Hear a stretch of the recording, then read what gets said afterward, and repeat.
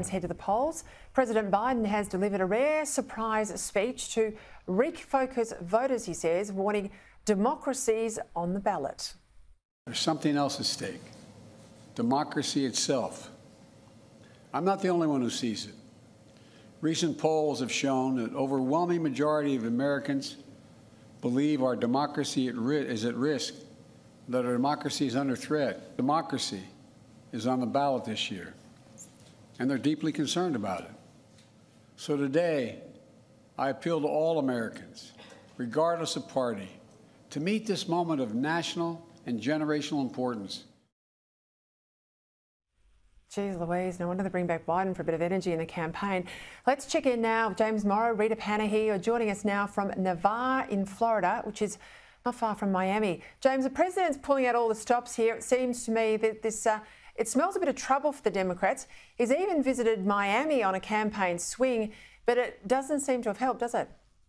No, Joe Biden's been down to the state to shore up the Democrat vote, which shows you just how concerned they are about the state of things going into next Tuesday. Now, we have early returns numbers out of Miami-Dade County.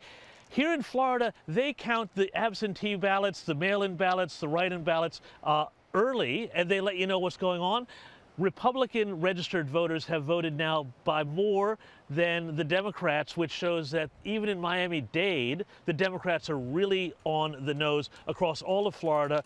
And we spoke to a lot of people who say that there's going to be a red wave coming across the entire nation. Why do you want a red wave?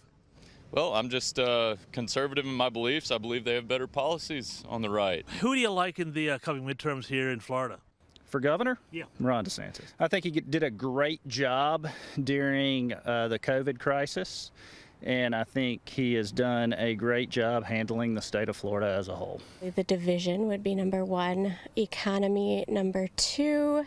We've spoken to a lot of Florida locals, and not a single one has said that Joe Biden coming to the state for this surprise visit will do anything to change their vote. They're not impressed. And even ones that we spoke to who were leaning Democrat in their votes also said they didn't think Joe Biden had been doing a good job or that he was up to the job. And one thing that we heard over and over again from voters, not just Floridians, but those from around the country who were here visiting, is that they do not want Joe Biden to run again in 2024. Now, I don't know about you, but I don't know how much I can handle of that. I have the heater on in Melbourne in November. It's summer here. It's winter over there. And look how glorious it all looks. The beach and the Hawaiian shirt there. Rita looks like she's on a holiday. They will keep us across it all. I know they're doing quite a lot over the weekend, getting around, reporting back for us next week, but it'll be good to catch up with them. Midterms, we'll have all the numbers and the run-out detail Wednesday, lunchtime-ish, our time here in Australia.